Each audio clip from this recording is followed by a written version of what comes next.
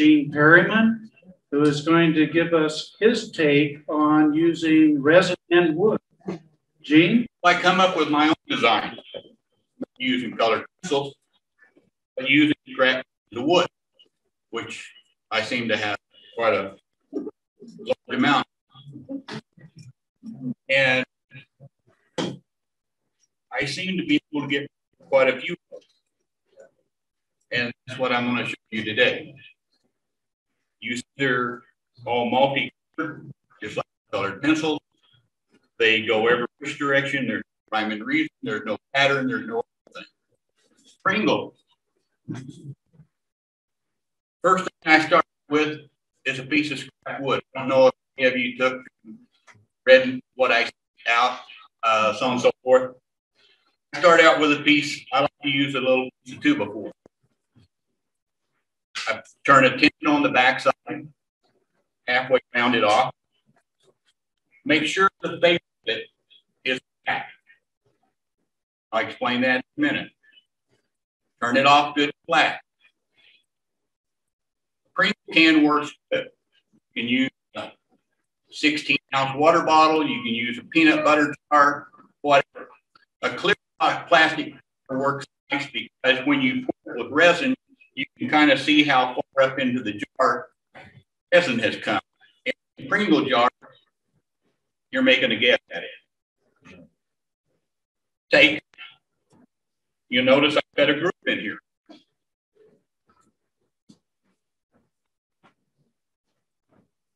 It's real shallow. I'm the wrong way on it. Yeah, right.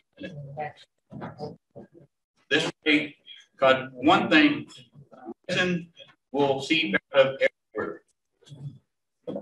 You'll know if you can, right here, it's small, come out the bottom. Resin will come out not. Trust me. I've made enough of them to do it. I'm going to pass this around as I'm talking. This is one I've already done. You'll see my 2x4, my tenant, so on and so forth. Notice it leaked. And it leaked. That's what the top of it looked like before I cut it off. Now you'll notice in the center, you see that? Put an X. And I'll explain that in a minute. This piece I put in the middle, I centered. When you put this on the lathe, you pull your tailstock up and you center it there. You're perfectly centered. Then you can turn whatever you want, whatever pattern you have. You can see right in the middle, I have marked off the center point. I start out with a piece of soft, I like to use pine. It's just a piece of 3/4 inch round or a 3/4 inch pine. I square off 1 inch. Now, if you've got this flat, you've got this square. I marked off the 4 sides.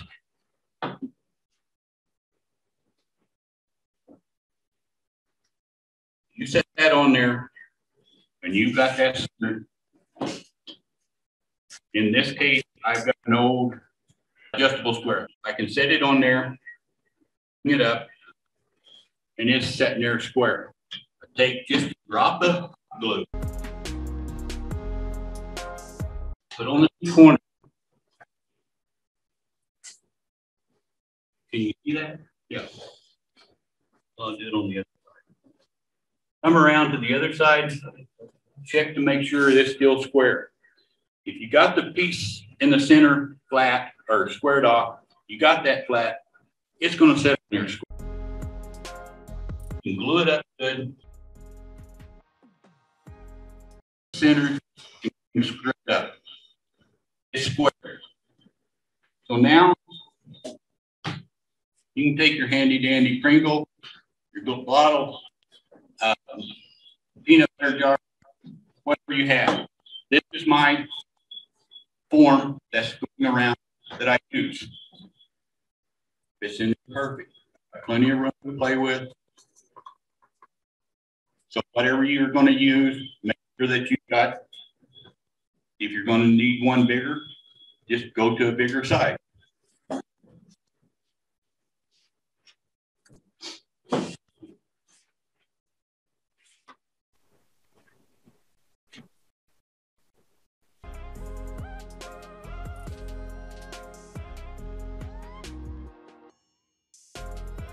These.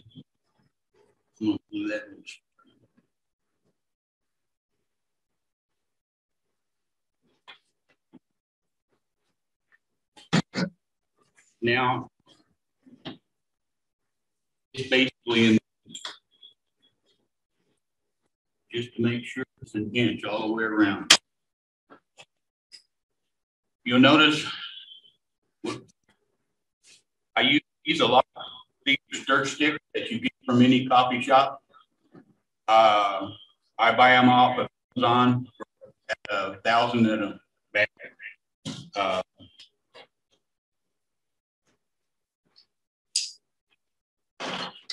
Somebody might accidentally might recognize these are pieces I can't find a home for.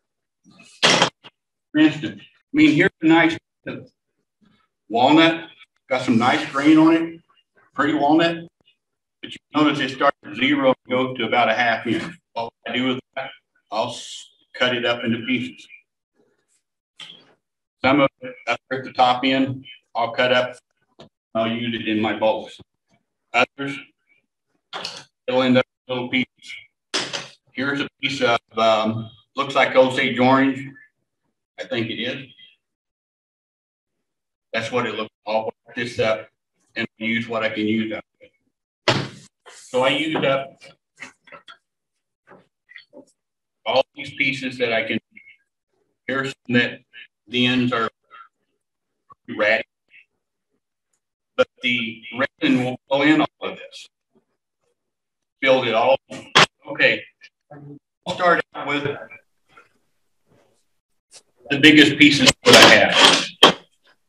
Just like this. I'll drop some down. As long as I'm up above the top of that can, I know, because this is higher than my form. So as long as this wood is above that can, I'm good. Try to mix up the colors.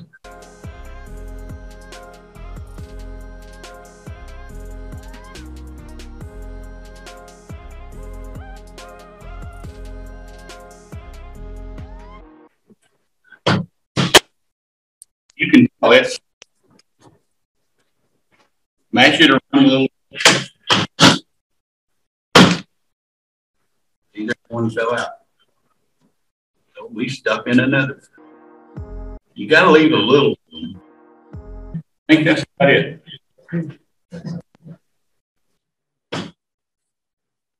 Now, just in case, know you've got that piece in the center glued down. It's glued to the wood block. It's not going to flow. So what I do, I suck them down a little bit closer.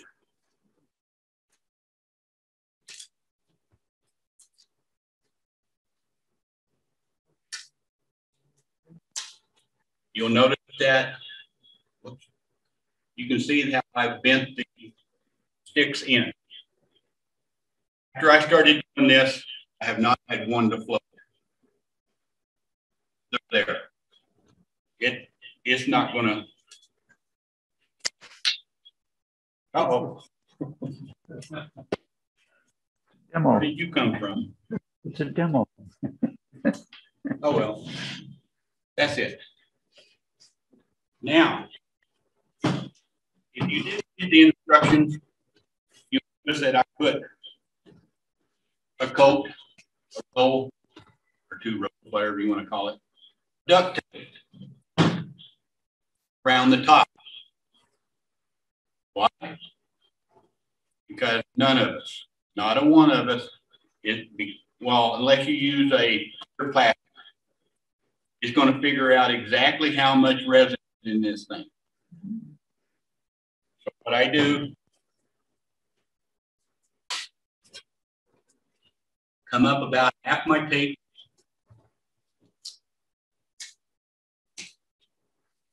go around it.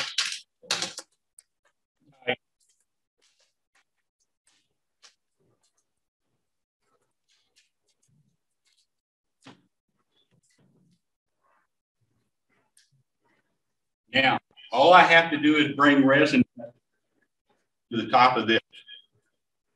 So when I mix my resin, make sure it's on there good and tight because it'll leak. I guarantee it. When you bring it up and you've got it up on the edge of your duct tape, you're good. You're done. And as you see that I pass around, you see what the top of it looks like.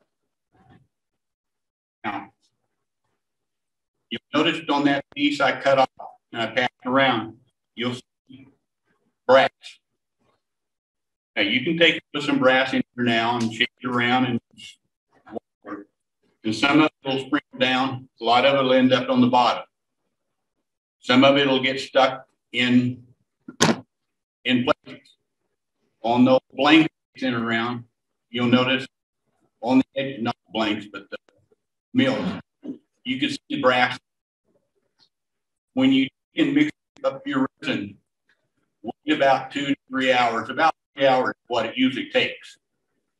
And then you can put some more on top of it and take a stir stick and go around and kind of get some of the cracks. And you can kind of watch, it'll start to sink. If you put it earlier, it'll just sink to the bottom. It'll all be down here. Again, trust me. It'll all be bottom. This is all I use. I've got an old measuring cup that I don't know where it came up. It's got a little black. I keep forgetting. Got a little black mark on it. To do a pepper mill, that I fill resin and the hardener to that black mark, and it almost fills that full. But you can see you're not using that much resin to build a salt and pepper mill. You're not using tons of it. After I get done, after I fill that, kind of see where I'm at, let it kind of sink down, go to, I think that's a 1 teaspoon. Yeah, one teaspoon. And I'll just mix up a 1 teaspoon at a time. And fill it until it's to where I want it. Don't mix up another whole big batch. Or you better have someplace else for it to go. You can go to Home Depot. You can buy that. 24 bucks. Give or take a couple of cents plus tax. I like this. It turns real nice. It cuts real nice. Now, Home Depot also sells this brand. It's called Famowd wood, Famowd. I don't like it. This is almost like a crystal. It hardens real hard, which is nice. But when you turn it, it has a tendency to. It's like $2 cheaper, but it will chip. Just like the piece I'm going to show you over there. Probably this one pour will do the whole bottom of the bowl. Another pepper mill design that my R&D department likes real well. Can you see that?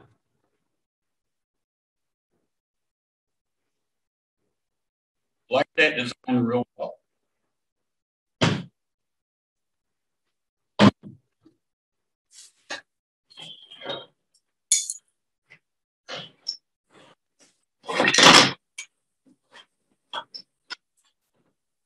pieces and parts. Again, I start out with soft piece of 3/4 inch square wood.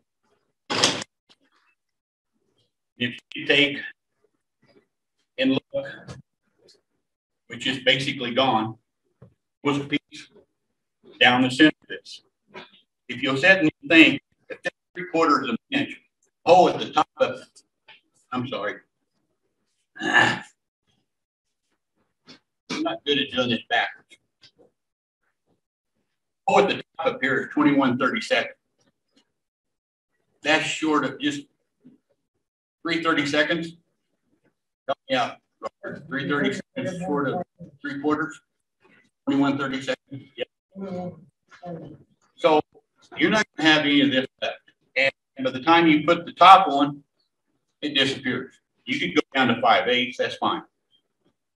It's just that it's 3/4 of an inch thick. So just cut 3/4 off, and you got it done. To make this piece, I'm going to lay this somewhere. Right there. That's center. That's center. I start out with making that one. That one's glue. It's not resin. I would start out with take a piece of wood, and then I would take a piece and lay down on top of it, glue it on. Same time, I would lay a piece up on top of it. On the other side, I'd glue it down. I'd have to let it set for a while. And I would sand down the two edges. Now I've got that. I take a piece of wood and I lay up on the side. I do the same thing.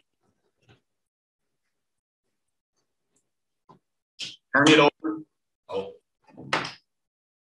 set there.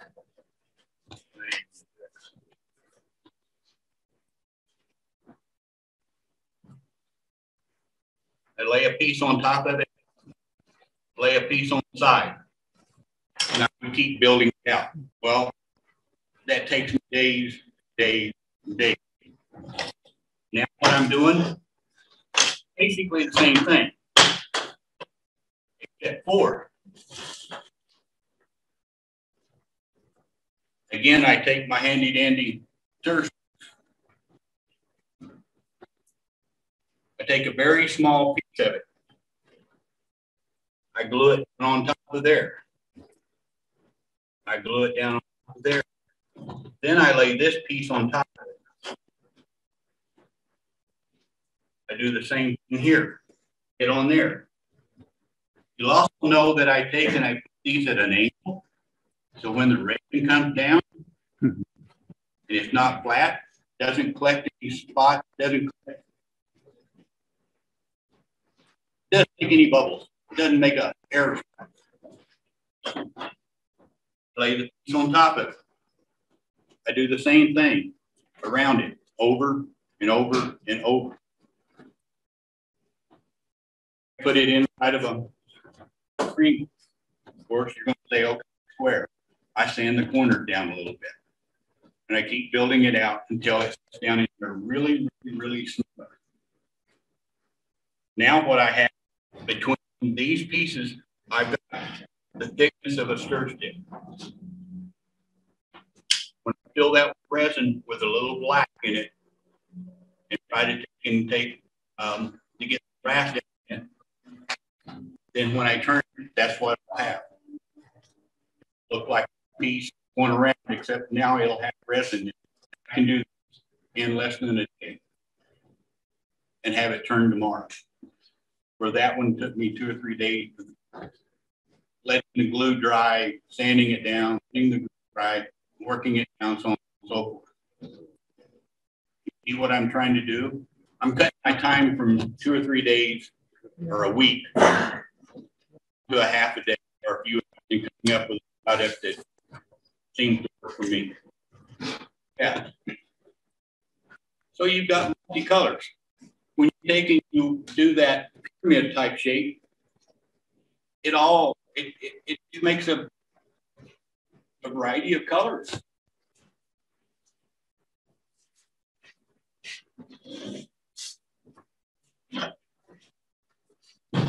Years ago, when I first came into the club, I remember coming out to Ed Jones, and it took and a piece of wood.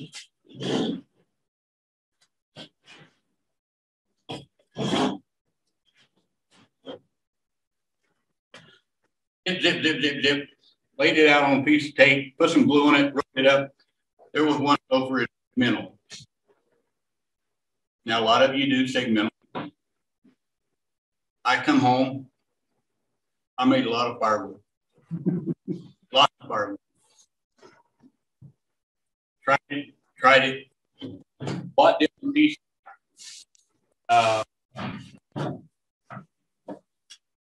Went out and purchased a nice little tool to put on the side of my saw blade to get the right angle. Did everything that I could think of. Made more firewood. Then I came up with my design. All of you have seen it. A few have. There's a couple of people in here have tried to make them. Think Jim still here? Yeah, like back there. Pull it towards you. He tried it. Then he said something about my intelligence. Or something. I forget just exactly how he worded it. But anyway, you got to be something to do something like this. That's what the top of it looks like when it starts. There's no memory pattern. It's everything. I guess that's why Jim won't do it no more.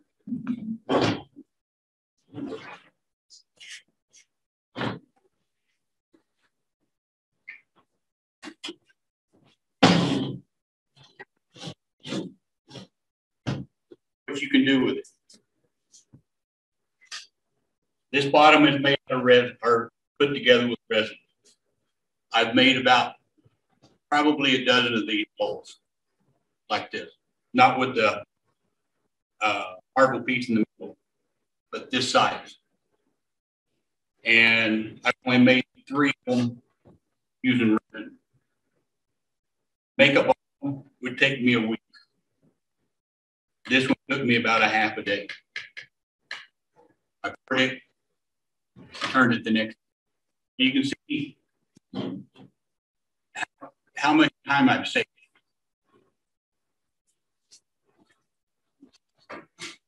This is one of my yarn bowls. I've changed the design a little bit. Used to it's only yarn, now it's yarn and crochet. Oh, another item. Another time out at Ed Jones. So I found out if I take a piece of, everyday used copper pipe, split it in half, heat it and take the tensity out of it, pound it out on the concrete, not on this one, this is too smooth. Put it out on rough concrete, fix it all up. I can make it look pretty good. Yeah. I started doing the bowls, so on and so forth. Oh, now we're focused big time. And putting the resin in. Well, I like to make myself a back, no bottom. I got a plate with a tendon on it. Once I get one, I like to say, when I was using glue, I would put like 2 or 3 layers of newspaper, glue my pieces to it. I could take a chisel right off, and then split right off. So I did the same thing on my resin one. It was plywood. I think I took about 3 layers of plywood off. Resin soaked clear down into the plywood. It's okay, it was plywood.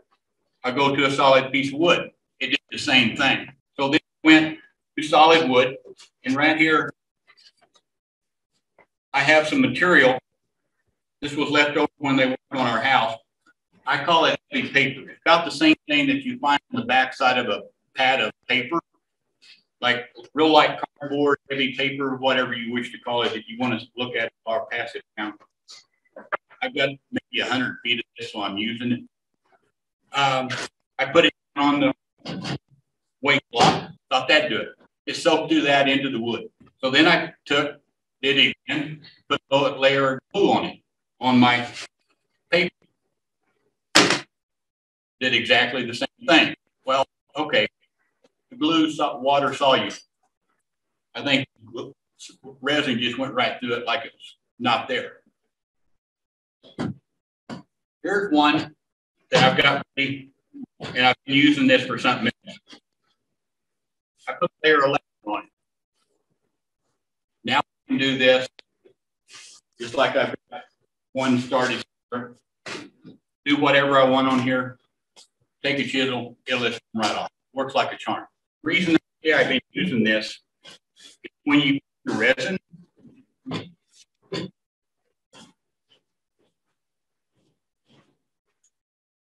you want this to be flat.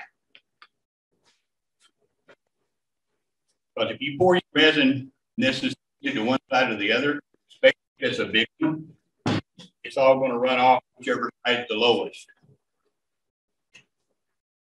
Trust me.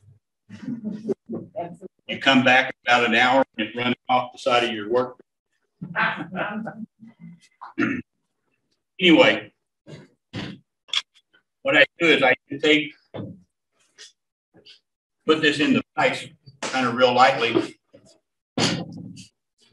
lay the level on, move it around until the thing is full, tighten those down real good.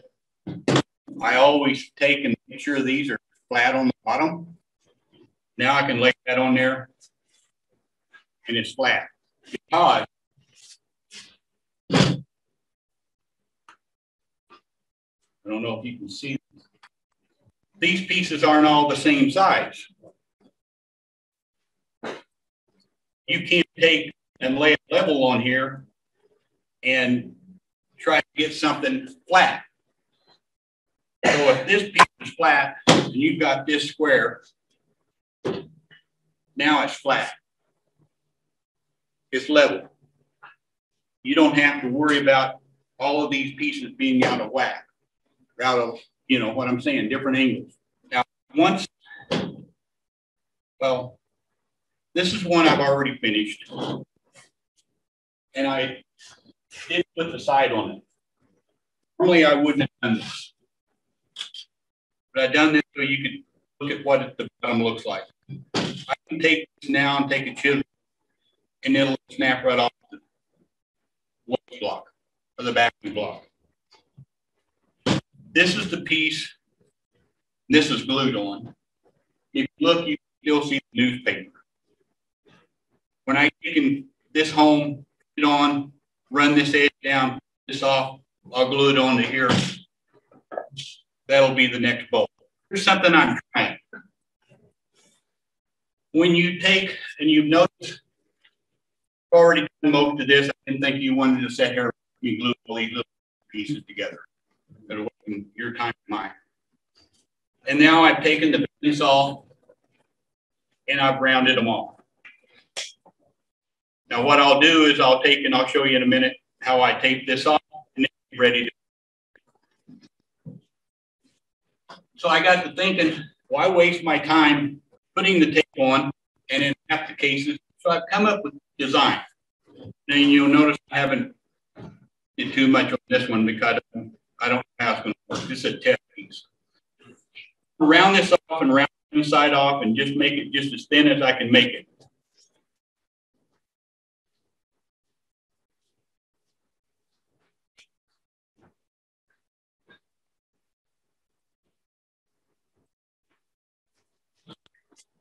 This is the design I'm on in the middle. The L is for a light piece of wood, the rest of it is dark. And you can kind of see that'll be about the diameter. When I'm done, which will be the diameter inside here. And I'll take these pieces and lay them in there again. a piece of stir stick stuck between them. Now, if I have this done, I don't have to worry about taking duct tape and put around it because I built myself a dam. Now I have to do it for the center and it's done. Something I'm going to try. What I'm trying to do is to get you guys to think of something else to do, some other way of doing something. You know, and this is what one of my rows looked like. That's how I put a roll together like that in 10 minutes.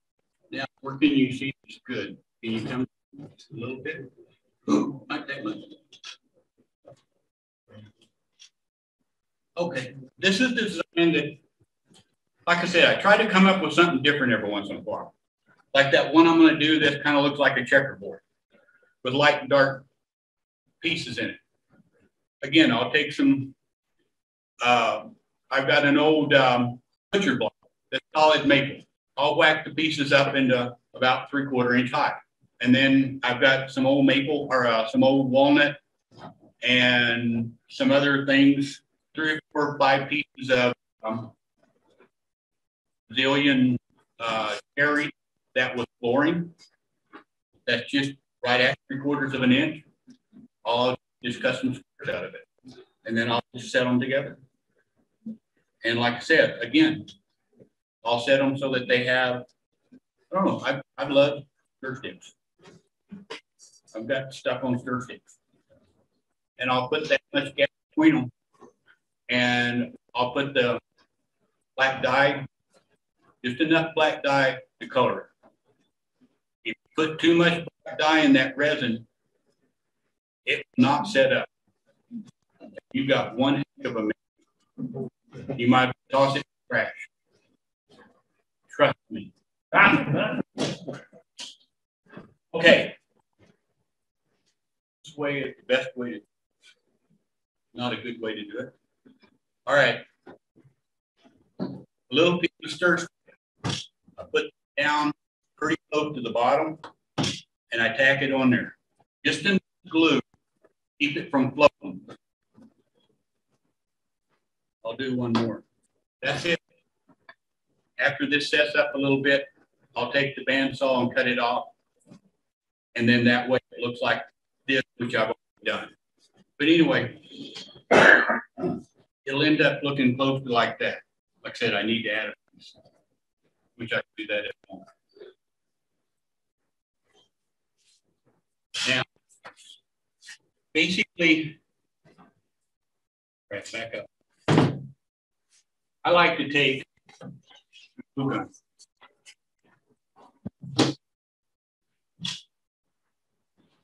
You see this area right there? I like to take the glue gun and go right on the edge and put a small and just kind of wipe it on there. Right there where that crack is, the gap is between the 2 pieces. And then it comes down to where the paper is. And then you've got the wood below it. It'll seep between the tape and the wood and to the paper. And then you'll have the same method again. Gets in the paper, into the wood, and then you're stuck again. So all I do is just a real coat right along the edge, and it seals up that little area right there. Seemed to work for me. Roll duct tape around it. Go along the edge of your backing plate.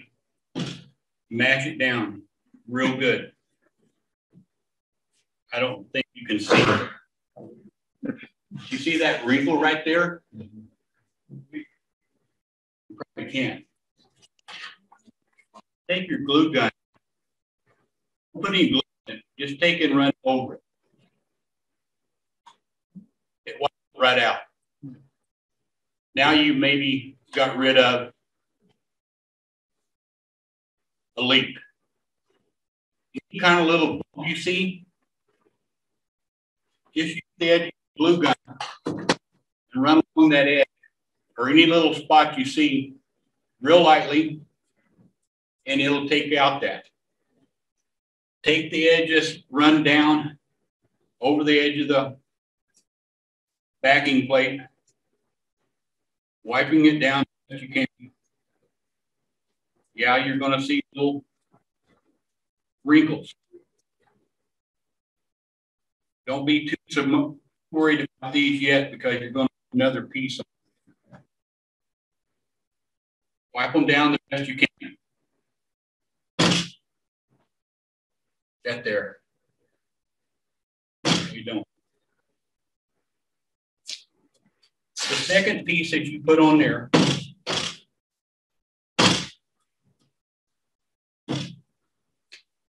split your tape about halfway around the bottom and up the side. Bring it down over the backing plate. Again, using this. It seems like it, a little bit of heat kind of melts it, but still, if you see a little wrinkle back there that just doesn't quite look right, just a little drop of hot glue in it. Like I said, if it's going to find a place to leak, it will do it. Trust me. But if you take and you do this, and you see it, well, you can see that pretty clear. You can just see how it moves it out with a little bit of heat. Just a little bit of heat, and it just takes that and just smooths it out. Now, the last row I put on there, but it comes in handy. What do? I bring it up above my wood. Why? Because I'm not going to mix the exact amount. It gives me a little room. You can kind of see it, can't you? Yep. You see the little bit of area that's above it? It just gives you a little area, so when you're pouring your resin in there, you mix too much, it's not going to flow over on your bench or over on the floor or all over everything. It's just a little bit of extra. Run it down real good, and you're good to go. Basically, what I'm trying to do here is what I've taken, like Ed Jones with signaling, the other guy with copper, people from different things like Doug Rowe with just colored pencils. I've changed everything to work for me with what little bit of space I have, with the few tools I have, or the limited tools I have and the limited space I have, whichever way you want to say it. And be able to make things like this. Just like the tools we're going to bring in, yeah, I'll come and watch, or I'll watch them, but it's not my, you see what I make. I make this, and then I turn the ugliest pieces of wood I have. I've got a piece right now. I started to bring it, but I figured somebody over there would probably argue wanting to be home with it. But it should have signed it up on frequent flyer models. But it's just, that's what I do. And I'm happy with it. A lot of you guys make, and I admit, you guys make beautiful pieces. You make absolutely beautiful pieces. Mr. Arlo, damn, you make beautiful pieces. It's what I do. Well, thank you, Gene. That's all I got.